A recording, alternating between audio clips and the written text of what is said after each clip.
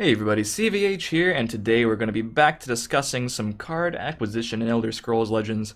The Essential Legendary video that I posted a couple days ago was really well received, so thank you guys very much for checking it out, leaving likes, and letting me know that you found it informative and interesting, and hopefully we can continue that trend today.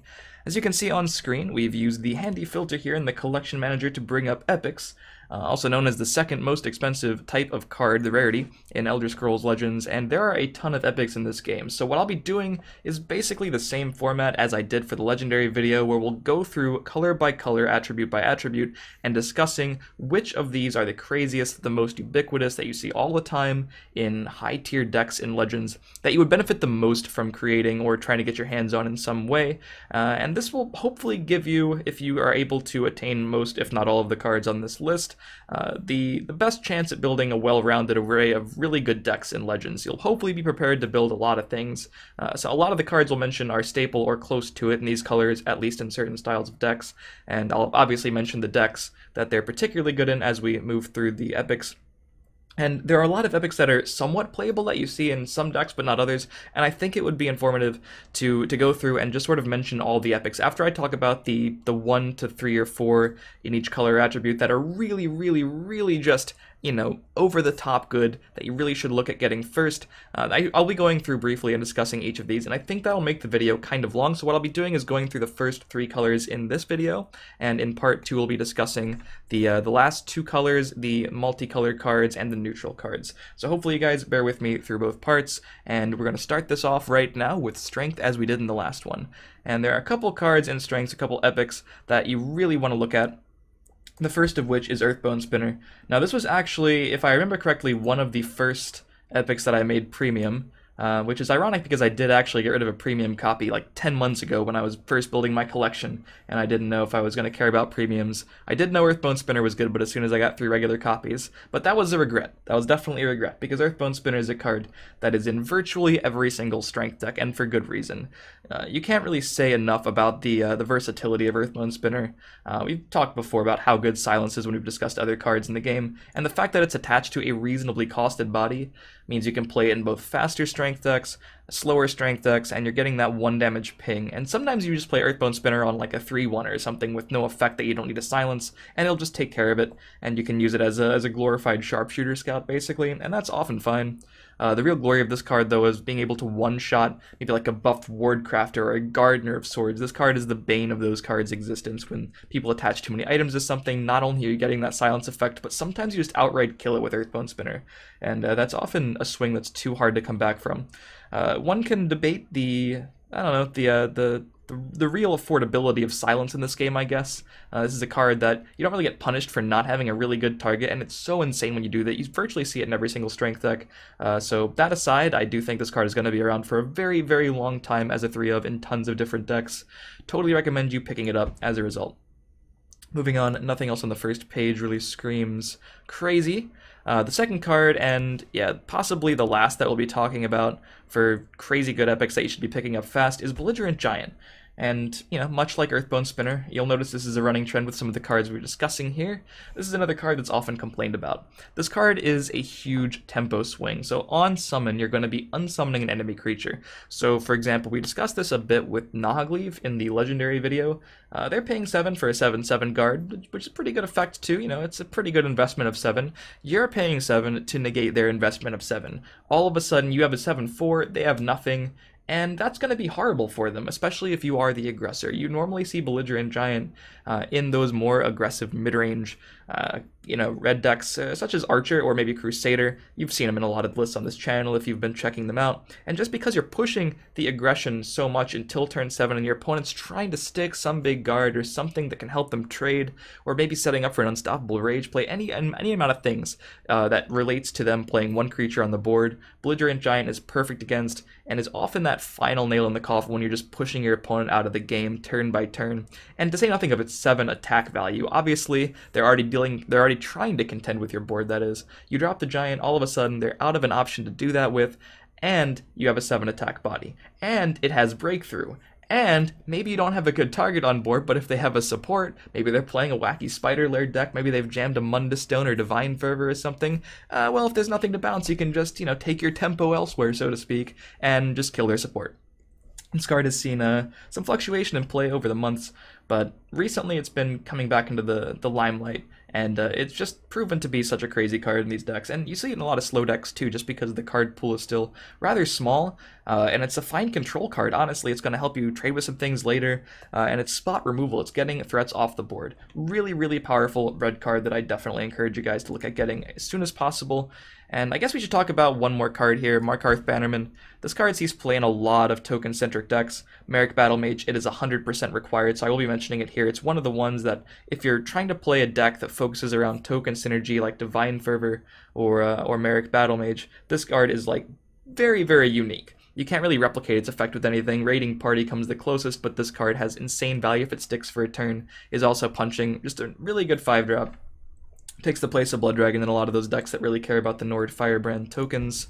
Besides that, let's go through and discuss the epics that I didn't mention. Some of them are really close to being on that list of the ones that I think are the most insane, but not quite there, and we'll talk about why. Mage Slayer, fine aggressive card.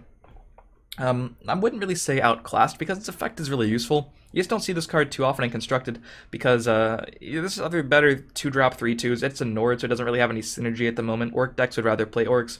Other aggressive decks would rather even play the 2-drop 3/2 Prophecies like Lurking Crocodile or Greystone Ravager is a 4/1, those kind of cards. So you just don't see this card too much unless you're playing an aggressive deck specifically designed to counter a deck like Mage. Not getting Firebolted and not being affected by Ice Storm is pretty big, not gonna lie.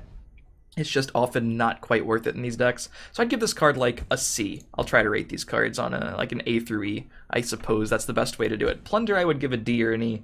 It looks like a decent card on paper, but besides being sometimes swingy in Arena, it's just too inconsistent, too reliant on RNG, and too much of a tempo loss for an aggressive deck to be playing that and not knowing what you're going to get out of it. Blighted Elite, I'll give another C. Almost sees no play. The one time you might see this card is in an aggro Battle Mage deck, which I have played it in mine, and it was fairly good. I don't play it all the time in that deck, but being able to damage yourself can turn into a benefit if you're playing a bunch of Prophecies or need the card draw. But it has a high attack value. Sometimes it's a liability in an aggro Mirrors when you don't know if you want to be damaging yourself, and its health value is relatively low. Fearless Northlander, I'll give like a B- here. It's okay. Again, it competes with the 3-drop slot. Well, it competes with a lot of other things for the 3-drop slot. You can see this card sometimes in some Crusader lists if they're playing more of a control-oriented game. The low attack value at start is kind of annoying for the deck, but if you're playing like a mid-ranger control deck, you can use this to trade really effectively early game, and if you're playing cards like Skaven Pyromancer and Rapid Shot, they can allow you both removal and ways to buff this up effectively. You just don't see the card a lot because there's a lot of really good 3-drops out there. That's basically the reason. Withered Hand Cultist, while I don't suggest you rush to pick it up, it is probably the best card we've mentioned so far outside of the regular list. I'll give this card a solid B. Really, really powerful effect that can lock a lot of decks out of the game. If you're playing in a meta with a lot of control decks, a lot of Merrick Battle Mage, a lot of Control Mage, a lot of maybe Control Monk, this card is a huge annoyance for those decks. So if you're finding yourself playing a red deck, this would be like a perfect sideboard card, for example. If you're finding yourself playing a deck with strength that's focusing on aggression, but you're getting locked out of the game by a lot of these control decks, moving to a less action-heavy approach with maybe 0 or 3 actions in the deck and focusing on Mage Slayers and Withered Hand Cultist specifically, is going to be a real problem card for those control decks. So this is definitely a tech choice, which is why I didn't mention it in the first list. And it does fight for another, all the 3-drops that are in the game. This is not necessarily the strongest by itself, but in the right situation, given the right metagame call, Withered Hand Cultist is really crazy. So this is a card that you should pick up just in case you run into a metagame where there's a lot of spell action-heavy decks, and you are trying to play a red deck in that. That is going to be your main tech choice against them. Alakir Survivalist, not seeing any play at all. I'm going to give this card like a D or an E. In theory, it's good in an item synergy deck, but in other theory, it's just not good enough, period. And currently, those decks aren't very good. You may see this card in some meme decks, not really anything else besides that. Spinner, we've talked about, is crazy. Gladiator Arena used to be crazy at a 3. At a 4, it doesn't even see much play in the aggro Battle Mage list still. It's okay. If you're playing those decks, it's not even required, though. I'm going to give it like a C-. You just don't need the card anymore if you're going to play aggro Battle Mage, and in any other deck, it's just horrible. So, moving on to Ogrim. This is another B. This is going to be almost on the list of like really crazy essential epics. So Ogrim, I mean, it competes in the 4-drop slot and it's weak to Lightning Bolt. It works really well in a deck with Withered Hand Cultist because that Cultist is going to deny the main answers to Ogrim, which are, Lightning Bolt, Piercing Javelin, Edict of Azura. And this is a card that should be answered immediately or it's going to punch for a ton of damage. It's fine in mid-range decks. A lot of the time you're just playing, more well-rounded 4-drops. But you will see this card occasionally. If you can look back, there are some decks that really focus on just raw power strength cards, and Ogrim has some of the most raw power you could expect a 4-drop to ever have. The issue is its low health, obviously, and the fact that it can't gain cover. So this is another card that exacerbates the problem that some decks might have of if it loses the board, it's really hard to get the board back, because you can't even stick this card in the shadow lane and protect it for a turn and then try to get that 7 damage in. To say nothing of the actions that could kill it, or the shackles that could happen to it, it just doesn't gain cover ever, which can be a significant problem for the card. But it's still really good. It's still better than virtually everything we've mentioned, except for like maybe Cultist and Earthbone Spinner on this page, for example. Trebuchet, it's getting an E from me. In Constructed, it just doesn't see any play whatsoever besides the meme deck, so you don't need to worry about this card at all. Burn and Pillage, in its previous 6 Magicka form that affected both lanes, was one of the best cards in the game. Maybe just the best red card in the game at that point, but that was nerfed a long time ago. As it is, you don't need it for any deck. It's a fine card. You could see it seeing some play in some aggressive red decks, but you just really don't see it too much anymore in high tier decks. It's fine. It's really good in Arena still, if that counts for anything. Gonna give this card like another C-. Gratwood Ambusher is pretty reasonable. I'm gonna say this card gets a C. I give a C's. Like, we're talking about the C's basically. We've already talked about the A tier and some of the B tier, not the beer tier. The Gratwood Ambusher, mostly only really seen in the Prophecy Aggro Battle Mage deck, and that's really to counter the other aggressive decks. This card is obviously not great from your hand. 5-drop 4/2, even with that effect, it's unlikely the effect is going to help you pay for the fact that you're playing a 4/2 on turn 5, but as a Prophecy, this card is one of the swingiest things in certain matchups, so you will see it in the Prophecy Aggro Battle Mage deck. You will likely not see it anywhere else, because for this kind of effect, you'd rather just play Skaven Pyromancer or Ice Storm or whatever else the deck you're playing has access to. Markarth, we talked about, is great. I will skip to Dread Clanfear really quick just to tell you that it's not good. It sees almost no play. I'm going to give it an E. Not going all the way down to F here, but if we were going all the way down to F, it would probably get an F. Meme card. Child of Hircine and Stampede Sentinel I do want to discuss a bit together. Both of these cards kind of fit the same role for certain decks, and that role has basically turned into, if it doesn't get easily removed with a Leaf Lurker or Belligerent Giant, or gets shackled by, one of the more efficient cards in the game, it's basically setting up for Unstoppable Rage. So we have to basically judge these with Unstoppable Rage. In an Unstoppable Rage-centric deck, they're fine. Child of Hircine can also be a little bit better not in an Unstoppable Rage deck, because you can attach Snaketooth Necklace or something like that to it, and focus on getting value that way through repeated drains or something like that. Overall, these cards are going to be seen mostly in decks that want to take advantage of Unstoppable Rage, which is another B tier epic, I would say. Whirling Duelist almost sees no play. Going to give it another, I'll give it like is an E+ a thing? I'm going to say D- here. You see it occasionally with Daedric Dagger, because you can equip Daedric Dagger, give it lethal, and it deals a lot of damage, and, it has lethal, so it kills things. But that's, while impressive that you've gotten that combo off, it's usually not efficient. It's just not the best way you have to clearing the board in virtually any deck, I would say, so you really don't see this card in any high-tier deck. If you're playing a low-tier deck based around that kind of combo, you probably should pick it up, but that deck is not very good, I would say, so just probably avoid Whirling Duelist. Wouldn't go out of your way to craft it. Giant, we've talked about. The last 2 cards are the 7-cost cards, Unstoppable Rage and Hrothgar Forge. Hrothgar Forge, there are decks based around it. They're not like particularly good. They're not high tier, I would say. They probably never will be, just because of all the good support removal that's out there and the slowness of the card, even against any aggressive deck. It takes a lot to really encourage you to play this card. And again, even if you get the train rolling with Forge, it does have a lot of reliance in RNG, because you're equipping things with random items, so just not a card you should really worry about getting if you're just starting your collection. Unstoppable Rage, however, does come from the Fall of the Dark Brotherhood, so you don't need to worry about crafting. If you pick up that collection, you will be getting all the Dark Brotherhood cards along with it when you play through the story mode. And Rage is really, really good. I didn't mention it on the highest tier of highest tier of epics, because while it is really good, it doesn't see as much continuous play as cards like Earthbone Spinner and Belligerent Giant, and for good reason. This card does require a setup, but when you get a good Unstoppable Rage off, the power level of the card can easily reach the ceiling of the card, I mean, like the max power level you could get from it. The ceiling of this card is easily as high as a card like Earthbone Spinner or Belligerent Giant. Obviously, we've seen highlights on this channel, and you watch streams, you see this card kill an entire lane, drain for 20 or 30 points, hit your opponent for 20 or 30 points through breakthrough damage, all at the same time, frequently, given the right situation, given the right combination of cards. The issue is that it does require setup, and it kind of requires a deck that is tailored to the card. You will be running cards, like I mentioned, such as Child of Hersine or Stampede Sentinel to get max value, so it's not a card that fits in every red deck. It's definitely too slow for most aggro decks, and even in the mid-range decks you will have to find cards that you play that benefit really heavily from Rage that aren't as good as other cards by themselves, and obviously Rage by itself is not great, so if you want to play this card, it does sort of require its own style.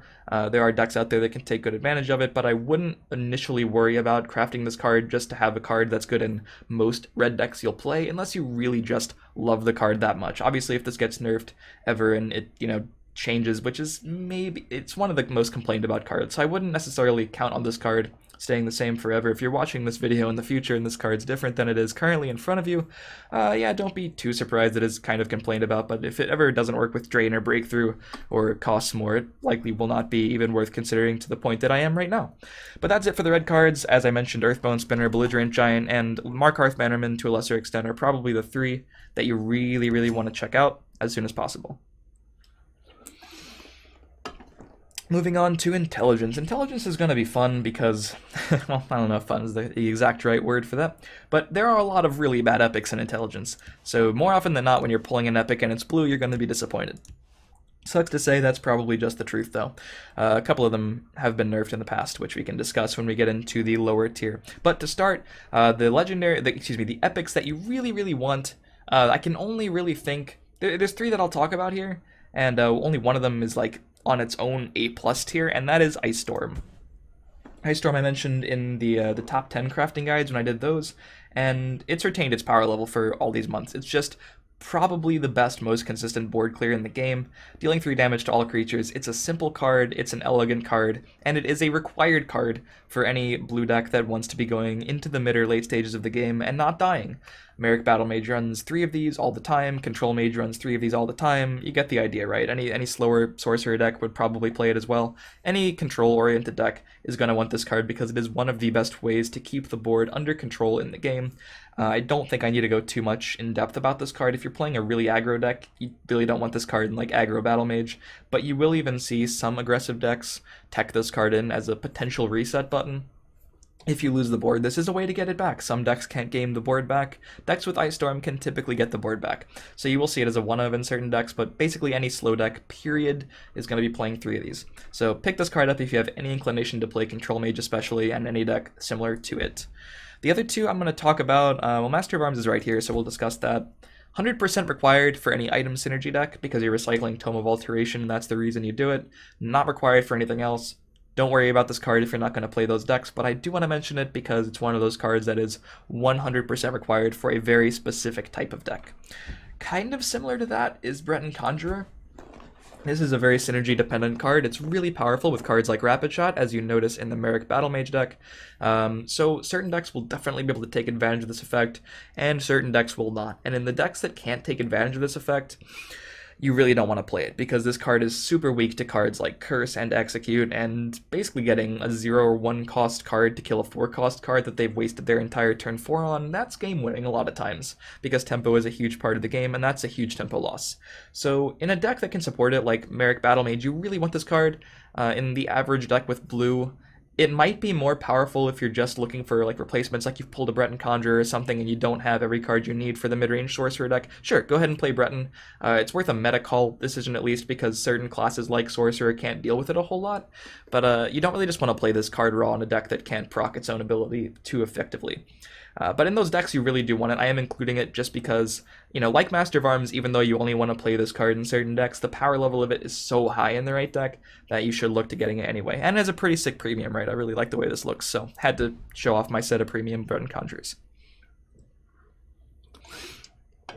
So now that we've mentioned Breton, Ice Storm, and Master of Arms, we can talk about the B to E tiers, I guess, of the epics in blue. Hopefully you guys enjoy me going through like this. If you do, as always, if you enjoy the content, leave a comment and let me know what you think about the presentation. Blood Sorceress came out of the Dark Brotherhood. Better than I expected. I expected it to be trash. It's less than trash in certain, aggro decks. You can get away with it as a 1-drop.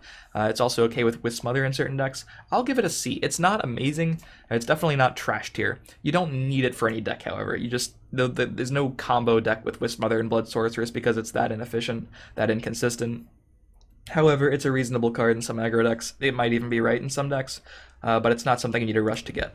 Balmora Spymaster, pure meme card, not required in any top tier deck. Going to give it a D for playability, but it can be really, really wacky, and if you're going to play a Necrom Mastermind Last Gasp deck, you really want this card, but that deck, like I mentioned with Necrom itself, it's not very good, and neither is a Spymaster. Moment of Clarity, pretty much trashed here. Gonna be honest, you just don't need this effect. There are a ton of bad cards. This could come from any class. Sometimes you luck out and get a sick card, but that's not worth including Moment of Clarity. You'd rather just include a better card. Given it an E, not very good at all. Shimmering Peddler is probably an E in certain decks, but in the right deck it's really, really powerful. In the Stealer of Secrets OTK with all those actions, it's really good. In certain Control Mage lists, it's really good. In certain Merrick Battle Mage lists that are trying to combat control by getting extra value out of the cards, it's really good. Weak Body by yourself, but this is going to get a B from me. I don't think you need to rush out to craft it, but like Breton Conjurer, if you want to play Merrick Battle Mage, while this card isn't as required as Breton, there are versions that don't play Shimmering Peddler. It is a very powerful effect. Just drawing a free card is very powerful, and if you're playing a deck, maybe Control Mage with Firebolts, Executes, and Healing Potions, or obviously Merrick Battle Mage with Lesser Wards, Rapid Shots, and Firebolts, any deck like that, or like I mentioned, the Stealer of Secrets OTK, which is kind of a weird example because it's not super good, but really shows an example of a deck that wants Shimmering Peddler a lot. Wisdom of Ancients, like Moment of Clarity, just not consistent enough. Sometimes you luck out and it's really good, but it's not worth including it in your deck for those fringe cases. So gonna give that one another E. Brilliant Experiment. So this is interesting. It is good in some Control Mage lists. The really slow ones that want to win just through sheer value and not really run finishers like Atromancer. Sometimes you can play Atromancer and Experiment too. This card was really nuts when it cost 2. It was nerfed, like Dark Rift we'll talk about as well. This was also nerfed from 2 to 3 Magicka. Because you can loop Iron with it, you can just make sure in a control mirror match that you don't have any other actions in your discard pile. You play an Iron to get back like the one action you have. You play Brilliant Experiment on the Iron gets to the discard pile. Then you have the Brilliant Experiment on you have the Iron on the board, you play the Brilliant Experiment that goes to the discard pile. And then you can just sort of play infinite Irons even if they get rid of the one on the board, as long as you continuously have one in your hand. The experiment starts costing 0 and you start just doing insane things to your opponent. But outside of that exact situation, well, not out, because you can also duplicate heals with this card. It's interesting because it's really good in Control Mage, has a lot of versatility in Control Mage, but you really don't want this card in too many other decks at all. You also don't really need this card in Control Mage. Certain versions, like I said, want to play it. Some just want to have more consistent cards. It goes in and out, but it is a fine card in Control Mage. You can play around with it if you want. Some versions even run 3, some just tech a 1 of. It's a fine card, but outside of Control Mage, not really worth picking up, period. Dark Rift used to be crazy at 2, and since it got nerfed to 3, I have seen it 0 times on the ladder, so that's pretty much all I need to talk about. The difference between ringing this out on turn 1 and playing it on turn 3 raw sometimes is just tremendous, and it's just not worth it as it is. It's just incredibly weak, as it always has been, to some support removal. Not worth picking up, really. Still okay in Arena, however. Desperate Conjuring is interesting. Certain cards like Dark Harvester work really well with the Conjuring, certain cards do not. Most cards do not. It's also very inefficient. Like, most of the RNG cards in this game are well designed to the point where, more often than not, they're not going to be worth it. Don't worry about picking this card up, it's more or less a meme card. Keeper of Whispers is actually kind of fine. I would give it like a C for overall value, but you just don't see this card. It's not on the high end of 3-drops. There's Daggerfall Mage and Cunning Ally, so you really don't need Keeper of Whispers for anything. As you can see, I apparently only have 2 copies of it.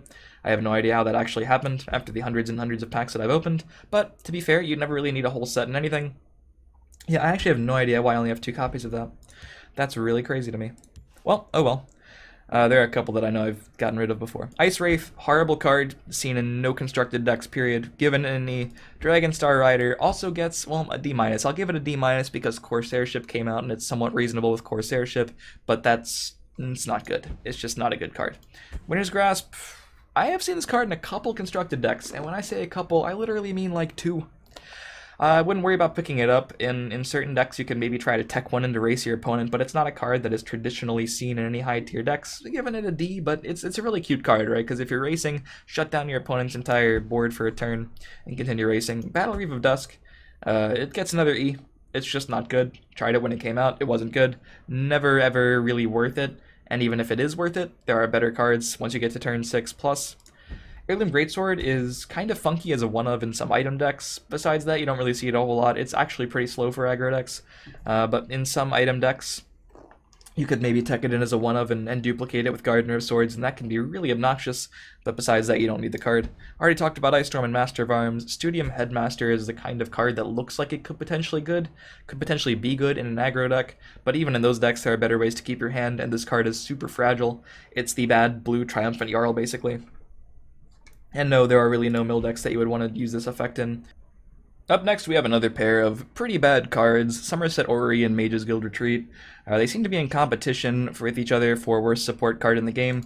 I think Mage's Guild Retreat is the second worst support card in this page, at least. It's just really, really slow. The effect is not worth it. There are way better ways to get power on the board. It's like the Shimmerine Peddler, except it costs an absurd amount for the effect you're getting, and it doesn't apply any pressure to the board, and you're paying 7 for it. It's just incredibly unlikely you ever want to play this card, and getting Shadowfen Priest loses you the game immediately, unless you're already in such a winning position that you could literally play any card and not lose. Somerset Orrery, somehow a bigger waste of Magicka. You never ever want to play this card. I'm fairly certain this is the absolute worst card in the game. I would rather play unupgraded cards from the story mode than Somerset Orrery in my deck.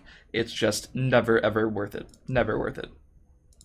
It is also, I think, the only card that I have never picked in Arena, which is pretty astounding. So Wismother, yeah, Wismother is actually good.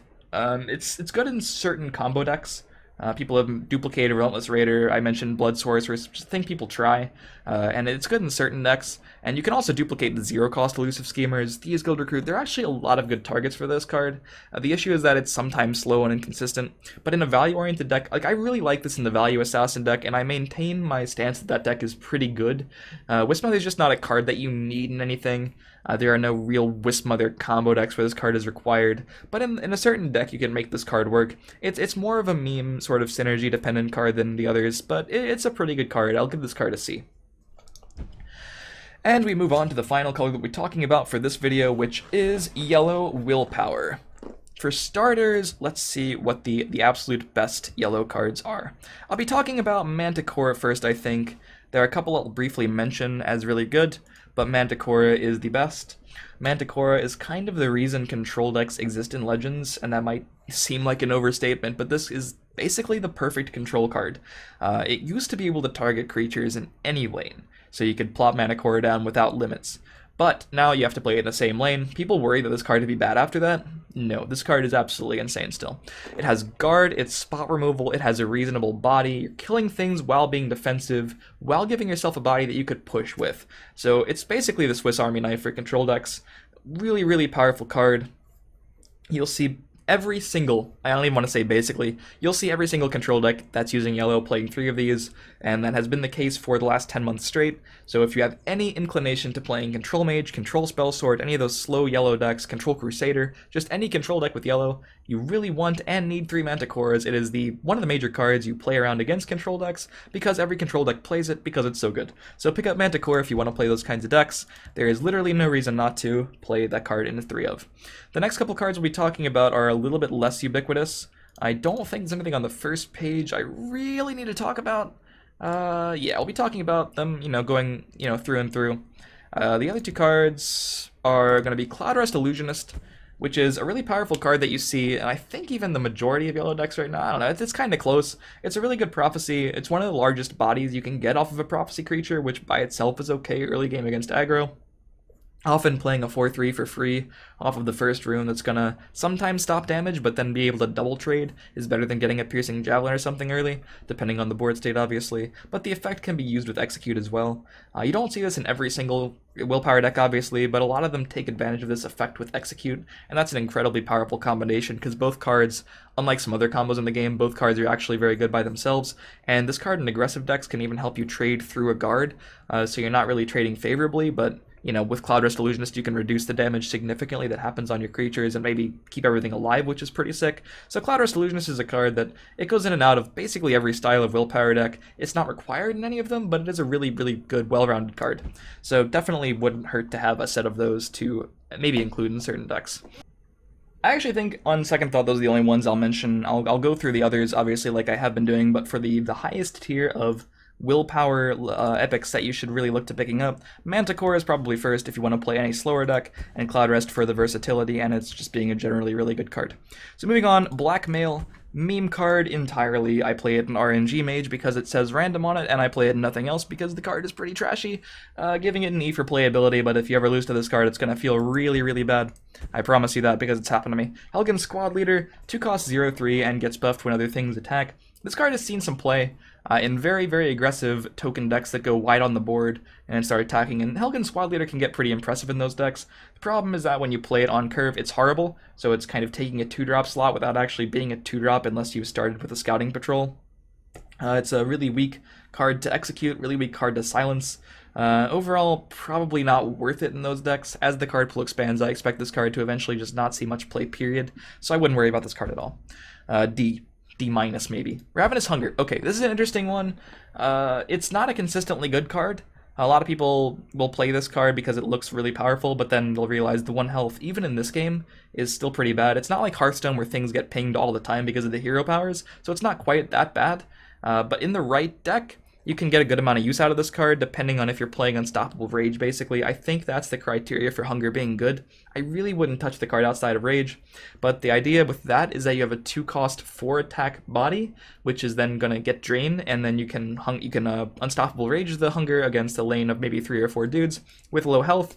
For example, if your opponent just played a Supreme Atromancer and already had a 3-2 in that lane, plop down Hunger Rage for 9 Magicka, and that's going to drain for 12 points and clear the board, which is pretty crazy. Outside of that combo, it can be reasonable sometimes to combat early aggression, but without that combo in the deck, I wouldn't play the card because it's going to be answered more often than you'd like by Firebolt, Goblin Skulks, Curses, Skaven Pyromancer. You get the idea. Anything that deals 1 damage answers Hunger. Should be pretty obvious.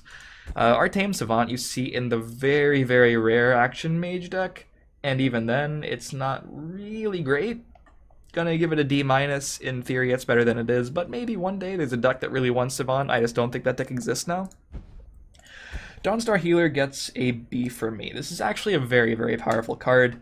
The issue is not every deck wants this kind of heal. First of all, not every deck wants healing. Second of all, not every deck wants the kind of criteria Dawnstar Healer gives you, which is you have to attack your opponent. There are more aggressive versions of Control Mage that, after stabilizing on the board, will then start really pushing the offensive and use Healer to gain 6 to 12 points in a single turn, and that's really absurd. So in the deck like that you really want to get aggressive with at a certain point in the game, basically Dawnstar Healer requires some thought, some forethought on what your deck's game plan is. But you can see this card in a certain amount of mid-range decks, because in those decks you want to be able to race your other aggressive opponents. If your opponent's racing you in one lane, you're racing in the other lane, you drop down a Dawnstar Healer and start healing for like 12 points of damage in one turn, or at least 6 to 9. Like, that's still good because you're pushing so much damage and you're gaining that much. It's like giving Drain to the lane, like a pre-nerf Pillaging Tribune, basically. The card is good in certain decks, not required for all decks. Definitely not required for a deck that doesn't really want to get aggressive at all. I wouldn't play this card in a strict control deck, but if your game plan involves getting aggressive at a certain point, really powerful healing effect. I actually don't want to talk about Elsewhere Lookout because I've been under the impression that it's pretty awful, even for Pilfer decks, but I did actually lose to it on the ladder recently when it got Maple Shielded, and it turned into, no joke, it had like 56 health. It was insane. I just couldn't beat I don't even want to talk about it. Overall, you want this card in 0 decks that don't contain Thieves' Den and Master of Thieves. Basically, Pilfer decks want this card sometimes, and even then, the fact that it's probably correct to play Maple Shield in the deck to keep Lookout from not dying immediately says a little bit about the card. But given the exact right situation, this card can win the game. It's just been out, as you can see, since the beginning of January when we got this for the December card, and I have lost to it exactly 1 time. It just hasn't been good any other time I've ever seen it except for that 1 time because the card is so fragile. I'm still giving it a D, but you know, even if it's only good 10% of the time, that last 10% feels really bad. Pit Line. This card is actually pretty good in token decks. I'm going to give it a C though because, again, it's not even the most consistent 3-drop in those decks. It's just really hard to deal with when your opponent goes something like Scouting Patrol or Marked Man into ring a Pit Lion. Because a 5/5 on turn 2 is pretty obnoxious, it's bigger than all the other 2-drops in the game, so it's really hard to contest, and if you ring it out, of course, it's 5/5 on turn 2. Pit Lion, though, in any other deck, it's just too inconsistent, so I wouldn't worry about it. If you really want to play Token Spell Sword, there are more important epics to get your hands on, and for 3-drops, there's no shortage of good 3-drops in those kinds of decks, so I wouldn't worry about Pit Lion, but it is kind of cute in those different styles of token decks. Tower Alchemist is a 2-drop, is a 3-drop 2/4, excuse me, it's not a 2-drop. If it were a 2-drop 2/4, it would be good. A 3-drop 2/4 with this ability is not good. Somehow only have 2 of them, don't care, not very good at all. Just a vanilla that you sometimes pick in Arena.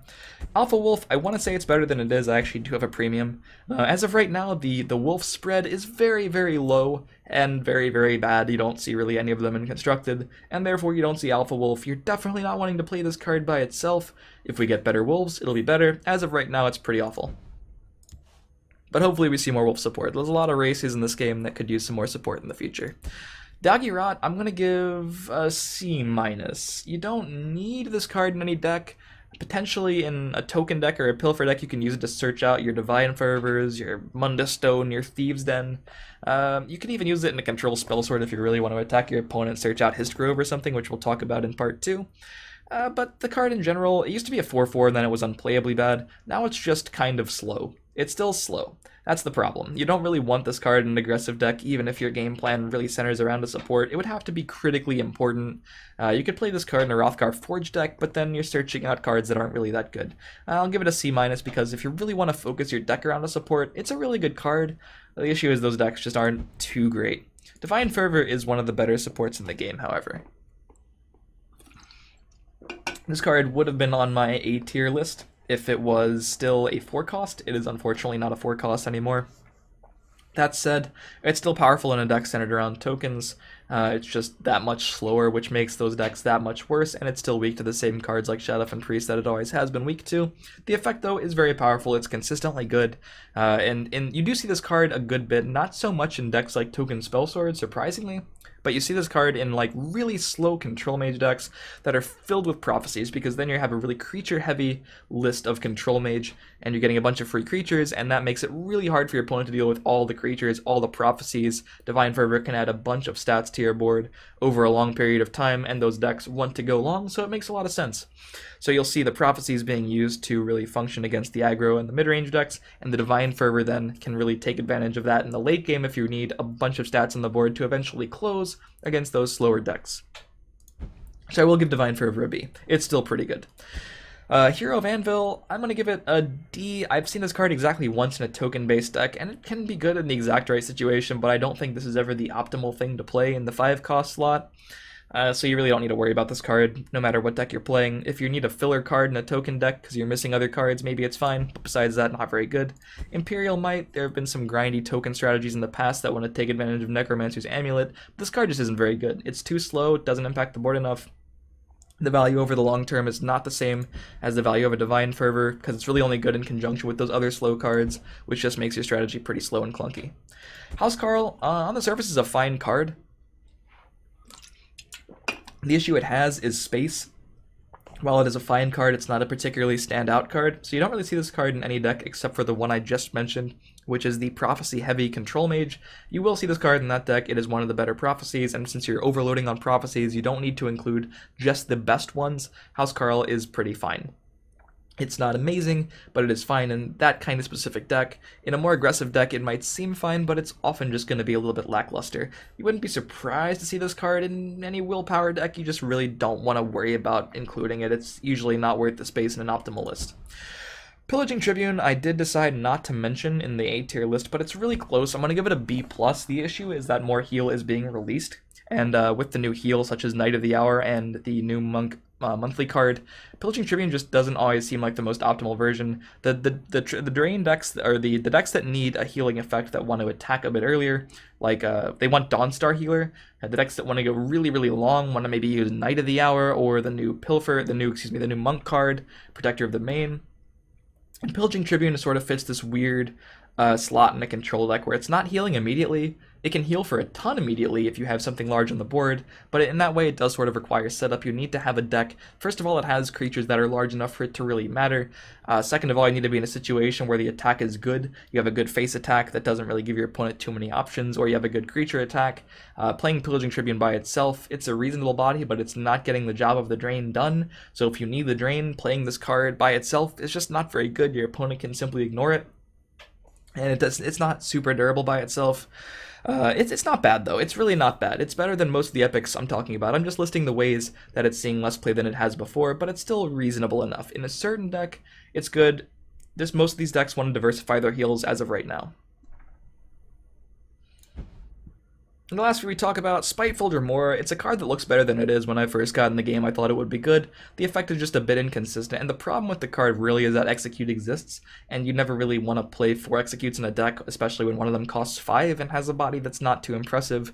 Unfortunately, pretty good in Arena, but not very good in Constructed. Don't worry about this card, really.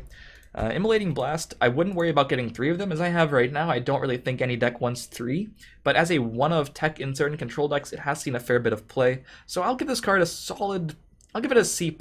You don't need it in any control deck, but you'll frequently see it as a pretty easy way to clear boards before Dawn's Wrath and Manacora start coming online. It's really not bad, better against some decks that go wide than others, obviously. It's a card that if your opponent forgets to play around it, it feels really bad. I also wouldn't really worry about this card in any deck that has access to Ice Storm, so Control Mage, you probably just want to use Ice Storm as your turn 6 go-to removal for wide boards, but Immolating Blast has seen play before in certain control spell sword decks, for example, that lack those board clears. Immolating Blast, fine card, can be pretty upsetting to lose to when you don't really expect it, and you know that in some decks it's just a one-of. You don't really see 3 copies of it, like I mentioned. And of course, Manticora as the last card in Willpower is a crazy card, so I definitely recommend getting your hands on it. And that's pretty much it for the first 3 attributes: Strength, Intelligence, and Willpower. Stay tuned. For part 2, we'll be discussing Agility, Endurance, the class-specific cards, and the neutral cards. If you've enjoyed, as always, feel free to leave a like. I definitely encourage you to subscribe to the channel if you enjoy the content to see more of it. Deck techs, crafting guides, gameplay videos, all that stuff for Elder Scrolls Legends. Follow my stream in the description like I mentioned. Catch me live there, and I'll see you guys next time. Stay tuned for part 2, coming up soon.